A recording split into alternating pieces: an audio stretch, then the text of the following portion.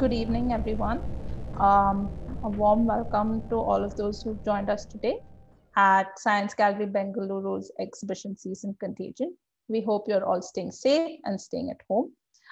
This is our second discussion part of our film screening series at Contagion. So Contagion is our first fully online digital exhibition season that's on till the 13th of June and explores the transmission of diseases, emotions, and behaviors. As a part of this exhibition season, we have a film series that is screening 5 different films for the entirety of 45 days. We also have discussions with filmmakers and academics that opens up bigger questions that are explored in these films. As a part of the film series this time, we have the movies, The Periwig Maker, A Human Question, Where Birds Dance Their Last, Disease, and Survivors. Survivors is the 5th film in our series that we're going to be discussing today. I would like to welcome Professor David Heymann. David is a medical epidemiologist and a professor of infectious disease epidemiology at the London School of Hygiene and Tropical Medicine. He's a distinguished fellow at the Center of Universal Health at Chatham House and was chairman of the Board of Public Health England from 2009 to 2015. He has held various leadership positions in infectious diseases at the WHO, and in 2003 headed the WHO global response to SARS in his role as executive director of communicable diseases. In 1976, after spending 2 years working in India on smallpox eradication, David was a member of the CDC Atlanta team to investigate the first Ebola outbreak in the Democratic Republic of Congo and stayed on in sub-Saharan Africa for 13 years in various field research positions on Ebola, Lassa fever, malaria, and other tropical diseases. We were to be joined by Arthur Pratt as well, the filmmaker.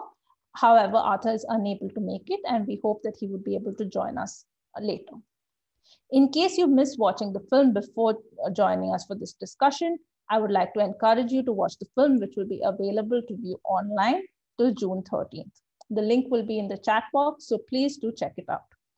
So today we have the opportunity to speak to Professor Heymann, who would tell us a bit about both his experience investigating the very first outbreak of Ebola, but also his thoughts and insights on the film and what it might talk to us about the pandemic that we are currently experiencing globally. So I'd like to start by asking Professor Heymann to share with us some key insights from the first outbreak and his investigation of the same. Well, thanks very much, Madhu. Yeah, thank you. In fact, the first outbreak occurred in 1976, as you said, Madhu.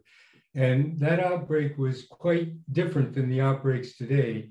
Number one, it occurred when there was no social media, when there was no email. And so correspondence was really actually very slow. But what happened was Jean-Jacques Moyembe, who was a virologist and a doctor in Kinshasa, the capital city of DRC, was called to a mission hospital in the north of DRC, where there was an outbreak of serious illness that had killed 4 Catholic sisters and 1 father. He went up to the site, and I see Arthur's joined us now, so maybe I'll just end my discussion briefly by saying he went up to the site, and Jean-Jacques Moyembe was the first Western-trained physician to see the Ebola virus in patients. And he collected specimens and sent them off to Atlanta, where I was working at the Center for Disease Control, to the UK and to Belgium. So back to you, Madhu. Arthur, we're so glad that you're able to join us. Are you able to hear us, Arthur? Yes, I think I'm getting you. Okay. Let me quickly introduce our filmmaker, Arthur Pratt. Arthur is the co-founder of the Freetown Media Center in Sierra Leone, which serves as a hub for local production, media education, and professional development, where he serves as manager in charge of education and creative initiative.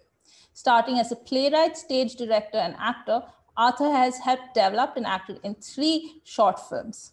which was shown in the Madrid Film Festival in 2009-2010. The films are Charity, Bend Down the Corner, and The Cripple and the Witch Hunter. Arthur's interest has then grown from displaying his talents in front of the camera to be the man working behind them. We're very glad to have Arthur here to be in discussion with David to speak about the film Survivors. I would like to start by asking David, Arthur, are you able to hear us, and is your connection strong? Yes, I'm getting you at the moment. The connection is like strong right now. All right, great. So maybe I could start by just a first question. If you could share with us a bit about your experience and your motivation for the way in which you captured the experiences of the community that were in Sierra Leone who lived through the Ebola outbreak.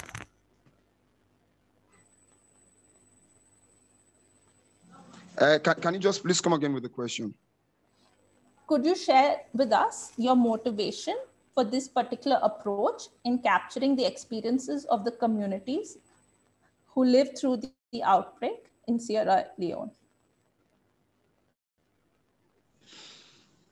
All right, okay. So the approach we took was because we found out that in the very first place, many a times our stories are being told from like a third person perspective.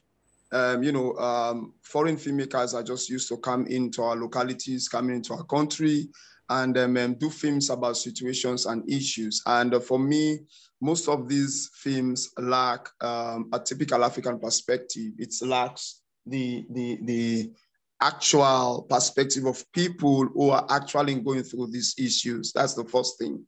And secondly, again, tied to that, it was intentional that we get the voices of people in the communities. We see how the communities themselves are reacting and what are their thoughts and their actions, And so therefore we chose to follow certain people that we believe that their voices could be heard as community voices, their perspectives and what they are going through again, actually what they were going through could also be seen as what the communities, had been going through. And through them, we will see the different communities. So that was why we chose not to have any like government officials in the film, because basically we don't want the film to be politicized, and we want to make sure that whatever information we are passing on is original, it's not political, and we also try our best to limit professionals, because this is an outbreak. This is a new outbreak in Sierra Leone for the first time, and so therefore it was very important that we see how people react with it. For the fact that I was working on information earlier before I started doing the film, when we found out that the information going out concerning the outbreak itself was kind of confusing at the time. So it was very important for me to see how people understand the information and how people were accepting the information, So our approach to the film itself was purely based on, I'll say, based on our experiences and what we actually wanted to bring out. Thank you, Arthur. David, would you like to? Yes, Arthur, I think the film is very powerful, and it's a very strong film because you have left the politics out and you've gone right to the real heart of the matter. And congratulations on a very excellent film that shows how terrible this infection really is. I went back, I was at the first outbreak and the second and the third outbreaks in DRC. And they were entirely different, as you know, because back then there was no social media, there was no immediate contact. And it took a while to get information and then to get back into the field to see what was going on. The first outbreak, the discoverer is actually an African, Jean-Jacques Moyembe, who collected a blood specimen from a sister who died, a Catholic sister, who was dying at one of the missions in northern DRC, at that time called Zaire. And he collected the blood and then dispatched it to the Center for Disease Control, where I was, to Belgium and to UK. And analysis in the laboratory showed that this was a virus that looked like a known virus, the Marburg virus, that in effect, Pat Webb, who was one of the virologists at CDC, identified it as a new virus. But the discoverer was an African, and I think it's very important because many other people have attempted to claim discovery when actually it was Jean-Jacques Moyembe who did it.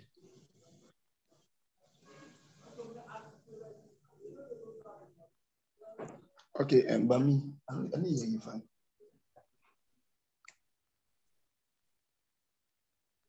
Arthur, are you able to hear us? Okay, now I get you now. Is there a question? The line cut off at some point.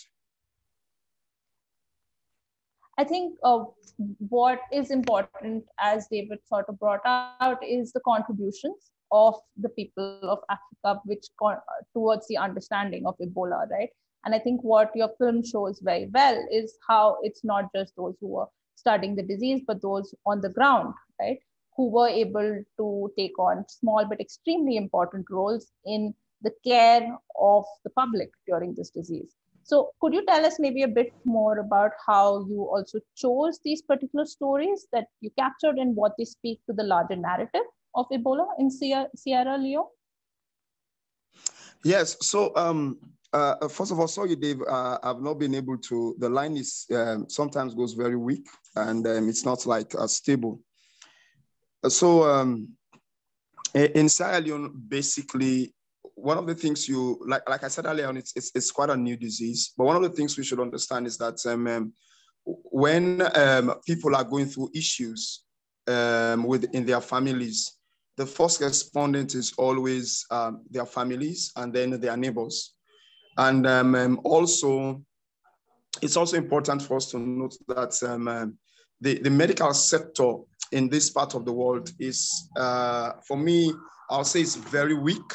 It's weak to the point that many people have lost confidence in the medical sector. They've lost confidence in going to the hospitals. This is due to different kind of issues that they face. For example, nurses are not like professional in their approach. They can be very, very arrogant. They can be very, very rude. And also finances are all quite key. These are all like important issues to consider. So many people in Sierra Leone don't actually go to the hospital. People actually diagnose themselves when they have issues. So for example, if I'm feeling a little bit feverish, what I know is I must treat myself for malaria, even though it might not be malaria, even though probably it might be something that has to do with your kidney or your liver or something otherwise, but I'll be treating myself for malaria. And that's the reason why many people died. So taking all of that into context, knowing fully well that when the Ebola struck, people denied it and they thought it's, because it's symptoms similar malaria, they thought they can just treat it with regular malaria drugs, you know. So you have many nurses and doctors going into families and homes that they've been treating outside the hospital to treat people. And so these nurses also got infected and they died. And many people got infected. In fact, that was how the virus actually spread. And it reaches a point in which it was like going out of control. That was when Médecins Sans Frontières start coming in and stepping up. So for us, in choosing our stories, it was very important for us to understand what were the relationship with the people and the medical sector, and also the issues of trust in the entire thing, the issues of trust. Where people like trusting, because I could remember that when we had the issues of polio and also how to deal with malaria, the government by then used community theater to pass on this information. That was how, in fact, polio was defeated in Sierra Leone. And that was how, in fact, we started having people gaining the right knowledge on malaria and how to treat malaria. So I was thinking that the government would allow will get the same community theater groups to deal with these issues in the communities. But then they tribalize it and they give monies to parliamentarians and ministers who then use these monies to just buy basic Veronica buckets and do a little bit of sensitization with music. And during these sensitizations, people were dancing with this music. And so generally the public look at it as something that is not serious, it's a joke. Because if you're dancing with songs that has to deal with life issues, you know, for them, this is all a joke. So people are not taking it very serious. So all of these issues, you know, help us to look at what kind of stories we deal with. In terms of the ambulance, we found out that when Ebola struck, Sierra Leone had like 0 ambulance, professional ambulance. We have like 11 Land Cruisers that had nothing you would call an ambulance. So these are just like Land Cruisers that they took out the back seats, you know, and then create the space. So I don't call them ambulances because they were not ambulances professionally. So we had only like 1 professional ambulance in the country. And they were looking for people to volunteer, for ambulance drivers to volunteer. So they had their own kind of stories. There are ambulance drivers who died because Ebola infected passengers or patients, you know, spit at them and they got infected. Some got infected. These are like just direct contact. You are driving and just after your seat, you're carrying something like 12 people at the back of your Land Rover, at the back of your seat, you know, carrying all of this number of people at the back of seats, looking at the risk, looking at what was happening to them and how it relates to their families, you know, how their wives are taking it at home. For some of them, they were given out of their families, especially those that we are living with extended families. These guys were like all driven away from their families, kicked out of their homes. So it becomes this frustration, and people were afraid to work in the medical sector. There was serious issues of stigmatization. People who have been stigmatized, nurses who have been driven out of their homes, entire communities frowned at people working within the burial teams who are given names. They were given names that identify them. So it was complete madness. It was complete crazy. And so for us, it was quite important that we look at stories that are related to the communities, but also tied to the outbreak itself and how the communities were like actually coping with it, you know. So at some point, that's why we started our film with a strong symbol of our religious tolerance. You find out that at the start of the film, it started with a prayer, a Christian prayer and a Muslim prayer. So because religious tolerance played a very key role in dealing with the outbreak itself in Sierra Leone. You know, the Interreligious Council was contacted. They played this vital role in going to communities, talking about it in churches, in mosques, in communities, getting people to be able to deal with it, you know. So those are the ideas, our concepts that tied our story, that enable us to pick out the stories. When you watch the film, you'll notice that there are short interviews with certain people. Mm-hmm. So for us, it was also important that these people who were being quarantined at the time, who were going through the situation themselves, it was very important that we get their voice, that we know what was going on with them in their homes, how they envisage it. What was it like before and what is it like now? You know, what's the risk and all of that? Yeah. Mm-hmm. David, if I might ask you to also comment, because what Arthur said, it clearly shows the importance of public health messaging, communities, as well as organizations that are stepping in to aid countries at this moment, that they have to work together. And it's very important that there is collaboration and clear communication between these various parties. So what has been your experience and insight into this? Thank you very much, Madhu, and thanks, Arthur. In fact, I'd like to build on 2 words that Arthur used. One was trust, and one was malaria. And you know, Arthur, what you said is true. If there isn't trust in the communities, then they don't want to collaborate and work with the outbreak containment teams. And Jean-Jacques Moyembe taught me something very early at the 2nd outbreak of Ebola already.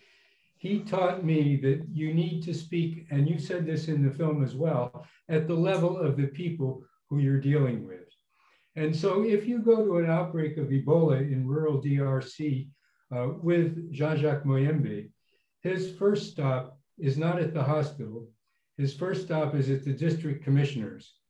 And he tells the district commissioner to call together the chiefs, the traditional chiefs from all the villages in the area, that he would like to speak with them. When they come together, he then talks with them about Ebola, but in their terms. And their terms are as follows. He says, these people who are sick are filled with evil spirits who are trying to get out of their bodies. And they get out of the body. If you touch that person, then those spirits go into your body. And so then Jean-Jacques says, if you want to get rid of this disease, you must work with the teams coming in. You must remember not to touch the people who are sick or their dead bodies, or those spirits will come into you. And by doing that, in their understanding, he's very easy for him to stop the outbreaks. And he stops outbreaks in a very short period of time in rural DRC. And the second term you raised was malaria. And just a little bit about malaria, as we all know, it causes lots of fever. And that's the reason, in fact, that these outbreaks occur, because health workers don't recognize this as being Ebola. They think it's a common infection, maybe malaria, maybe something else, and they become infected. And then they infect other people inadvertently, either in their families or in the hospital. And the way that this has been demonstrated is between 1980 and 1985, in northern DRC, there was research looking at every person who developed signs and symptoms of Ebola in a series of villages around a hospital in Tandala. Each person identified in the community was then taken to the hospital, isolated, and examined for Ebola. But at the same time, there was an investigation in the community. Out of 94 people who developed these signs and symptoms, 21 had Ebola. But because they were isolated in the hospital, the disease didn't transmit further. There was no amplification into an outbreak. And most outbreaks occur, as you know, in Sierra Leone as well, because unsuspecting health workers get infected, and it's a tragedy. They die and they infect other patients and their families inadvertently. Madhu. Yes, Arthur, are you able to hear? Yes, yeah, I'm here. So I also wanted to ask you about, the fact is, like you said, the film has, especially the thing about the ambulances, right? Like how this idea that certain things came into being once the outbreak began, and this wasn't something that existed before, and the outbreak actually led to these developments happening. What other insights have you captured about this through your film? And do you see an impact of having captured these stories to what you have on ground today? Well, basically the outbreak itself helped us to be able to see what was going on within our medical sector, and be able to critically scrutinize our priorities, you know, especially when it comes to the security and health of our medical personnel, and also making sure that we have the right mechanism in place to deal with outbreaks, or to deal with whatever was going on or whatever is going on in the country. So but at that time, we came to realize that ambulances were like an issue, and it was an issue that was solved as the outbreak goes on. Governments then had to purchase some amount of ambulance through the help of the United States government, and I think Nigeria also. And then other countries like China and Japan, you know, also came in big time with ambulances, and those ambulances are still here with us. They are being used now to help pregnant women in different places, and those were the same ambulances used during this corona outbreak that we had. But also, like I said, it's the outbreak itself helped to improve the consciousness of our medical practitioners, you know, so and their attitude towards work and their attitude towards patients, as many of them, for example, our central female character, Margaret, Immediately after the outbreak, she starts working with HIV and AIDS, and she's still working with HIV and AIDS as a senior counseling nurse. She's a counselor and a nurse at the same time, because all of the counseling tricks that she developed during the outbreak itself, has been able to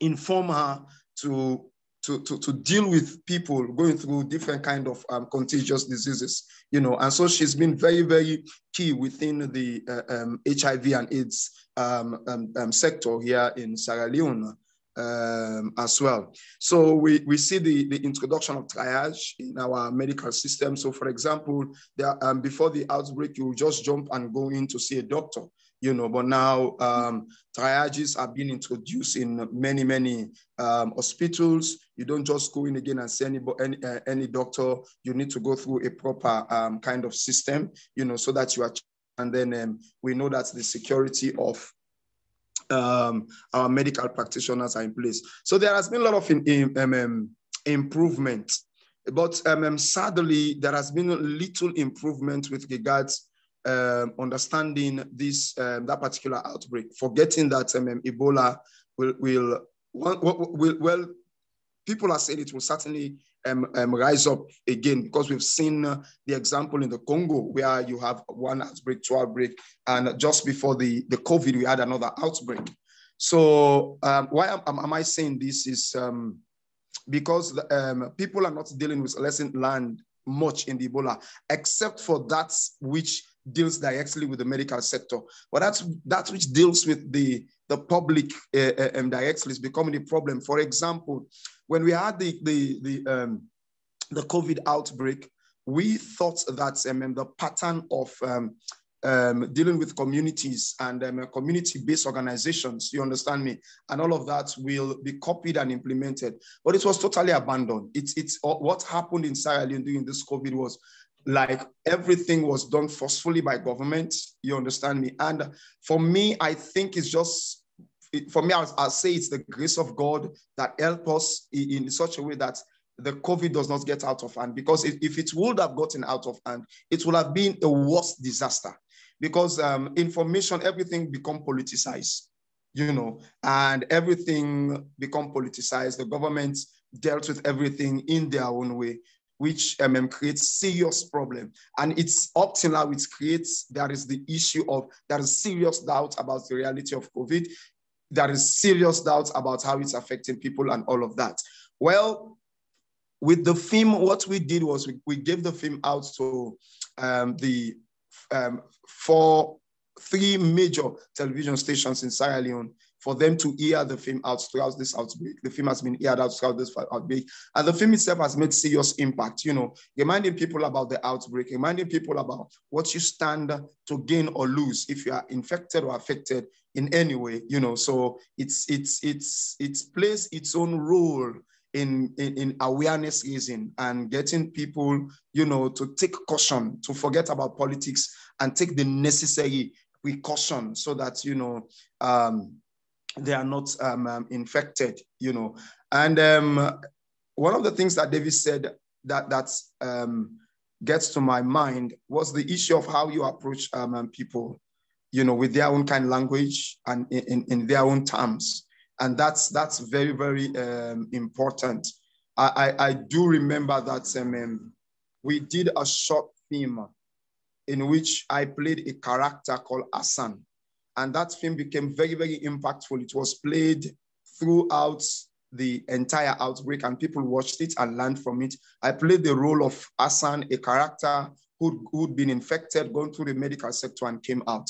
And in places like this, if people do not see an example, if you do not hold on, if there is no way you can hold on to something you believe in, it's going to be very, very difficult. Yeah. Thank you, Arthur. That was very insightful, and it really sort of brings to the forefront how much we may have or may not have learned from past outbreaks and how this has influenced the global handling of this pandemic, not just in Sierra Leone, but all over the world as well.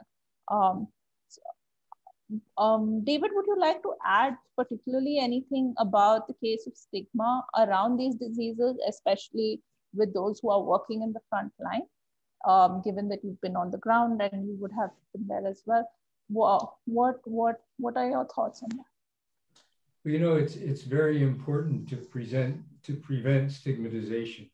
And lots of Ebola patients, the survivors, are still stigmatized today.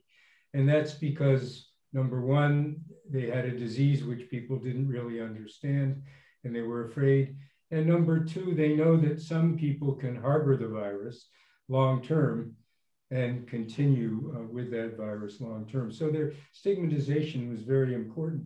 And it's very important with any infection, really. I can remember when in 2003, when SARS emerged for the first time, it was very important to give it a name that wouldn't stigmatize it. So names are also very important. And for Ebola, Ebola we named for a river beside the mission where the outbreak occurred in DRC, rather than calling it Congo fever or something else. And SARS in 2003, we called severe acute respiratory syndrome, instead of letting the press name it or some other person name it as Chinese flu or Chinese infection. So it's very important, as Arthur said, not to stigmatize people and to make sure that survivors are heroes and not pushed aside by society. And I think Arthur's done that very well in the film.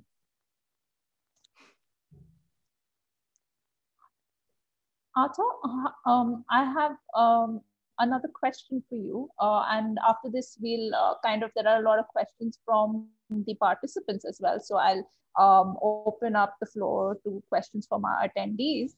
I just wanted to ask, what was the sort of reaction when the WHO declared that the Ebola epidemic was over in Sierra Leone, and what was the sort of the impact of that on community members, those who've been on the front lines, who've been working tirelessly during this thing? What was the impact on that?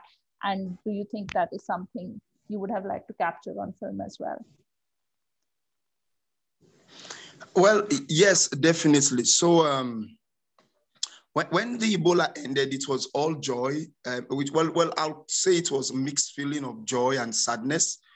Joy mostly because people, many people survived. It's ended, the trauma of going through all of the kind of lockdown, being afraid to touch people. Because for us in Africa, touching each other, that was what I said in the film.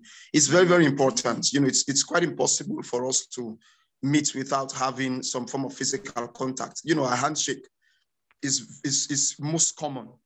Bodily contact is very, very common. And it's a sign of trust. So it's like a relief to return back to the status quo. You return back to everything normal. But then the way the outbreak was dealt with had its impact, which went on for quite a long time, for more than 1 year. So, for example, there was a time when a rule or an order was passed that if you know of anybody who got sick, you should report the person, or you should just secretly call 119, which was the emergency number by then, and for them. And so many people called 119, many sick people were taken away, and many of these sick people died. And so because they died, entire communities turned on families or individuals, accusing them of the death of their loved ones, of the death of their relatives.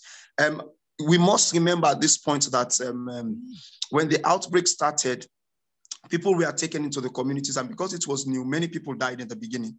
And so there was the rumor that people were being injected or being killed in the medical facilities, and so because people died, there has been serious issues with communities and communities leaders. For example, we went to a particular community in which the chief in the community was not in peace with a particular section of the village.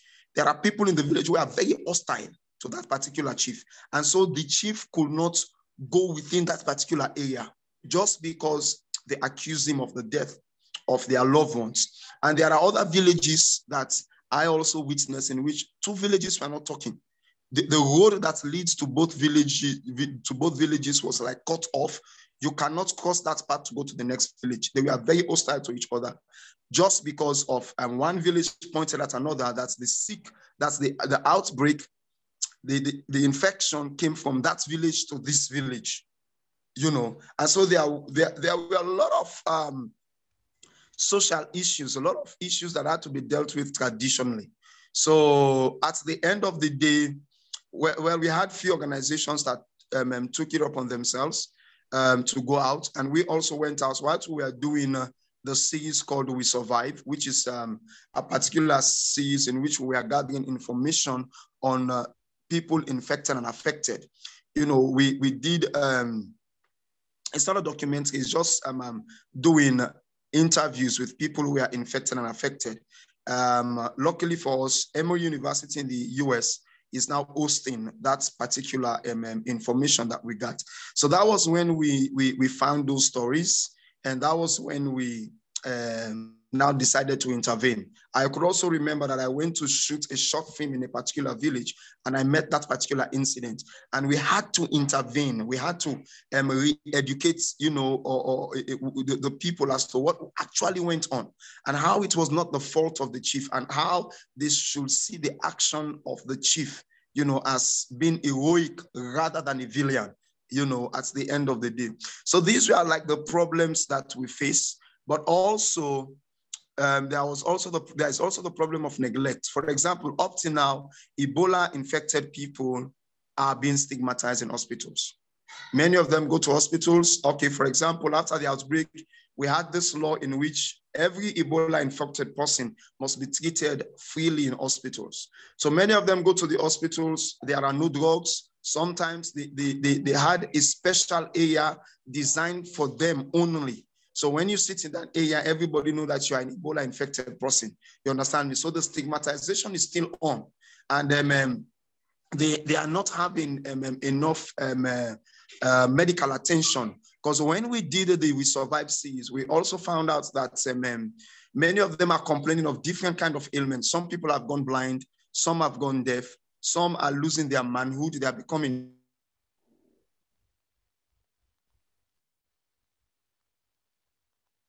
It seems that Arthur's connection may have broken.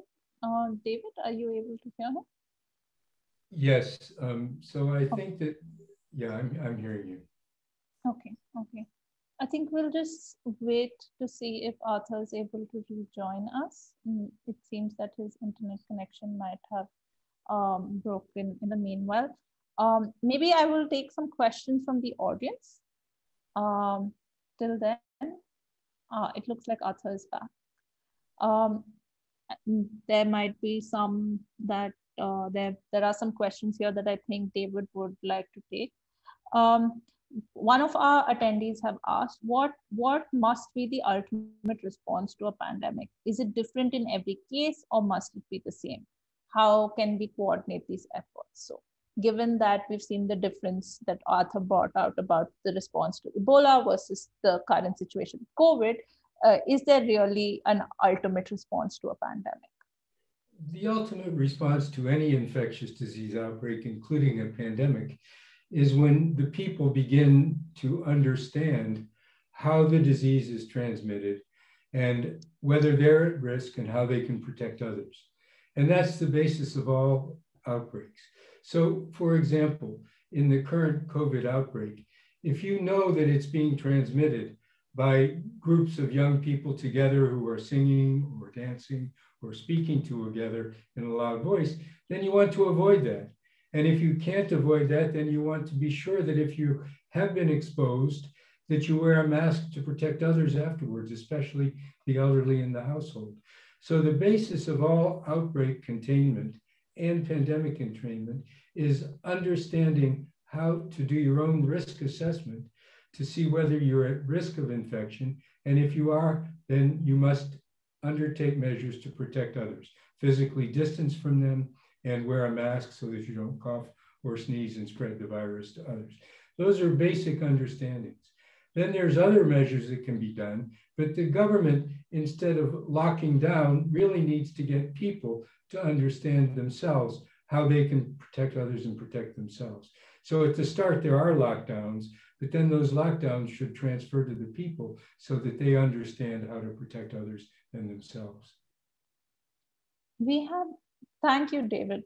We have another question that asks whether, in a sense that, is there a difference in the interest of globally to prevent outbreaks in poorer regions of the world where the impact of this disease may not affect so much the development or the economy of that country? What are your thoughts on this? Yeah, it's important that we work together everywhere. We have a good vaccine, for example, for COVID-19. And by the way, India is the biggest producer of vaccines in the world. So the world depends on India to produce vaccines, not only for India, but for the rest of the world. So we have a vaccine, we have several vaccines. We also have some diagnostic tests, which make it easier to deal with this outbreak. But these are not equitably distributed throughout the world. And that's the responsibility of the international community. Solidarity must rule in this and make sure that countries that are hoarding vaccines do share their vaccines. It's only normal that political leaders want to protect their people and want to get vaccines, but they should do that in a way that doesn't prevent others from getting vaccines as well. And so we've got a big challenge in front of us today. India has a challenge to get its vaccines to the people in India, but also to contribute to that global stockpile of vaccines that can benefit other countries as well. We have another question, and attendee asks whether is it only a weak healthcare system that underserves its population that is the cause of a pandemic? Well, you know, it depends on who you ask. If you ask me that today, I would say no. I said the evidence is that the countries with the highest mortality are industrialized countries. The UK has a very high mortality from COVID. The United States has a very high mortality, as do the lower and the middle income countries, such as India and Brazil. So mortality and this outbreak is being very poorly managed by industrialized and semi-industrialized countries, but countries in Asia that had SARS and MERS coronavirus outbreaks in the past seem to be much more prepared. When WHO announced on the 5th of January last year that there was a new infection, immediately the countries in Asia, Singapore, Taiwan, Hong Kong, South Korea, Japan, Vietnam began to do good surveillance, and they found cases and they stopped them immediately. And they decreased mortality throughout the period of time. Whereas the UK, the US watched those early cases and didn't really respond, waiting to see what was happening. And it crept up on them and they had huge outbreaks before they knew it. So it doesn't necessarily mean that a low resource country is the country where these outbreaks are most serious. In the case of COVID, it's been in industrialized countries. We have another question that came quite early on. So the attendee says rather that Sierra Leone and of course the African subcontinent is a very diverse and dispersed region. And the containment therefore of contagions in this, is it affected by this characteristic of the geography of the country in itself? Well, it is to a certain extent. The severity of a disease is because governments are interested or not interested in the health of their people.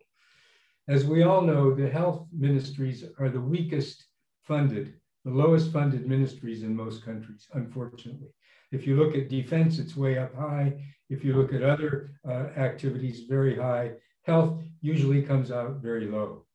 I know Sierra Leone quite well because in the 1970s, I was there for some studies on the Lassa fever virus, which is a virus that causes hemorrhagic fevers in a certain number of people. And there's been mistrust for many, many years for many different reasons. There's been diamond fields in Sierra Leone where there's been robbery of diamonds and not lack of trust in people working with the government and without the government. And this happens in all countries.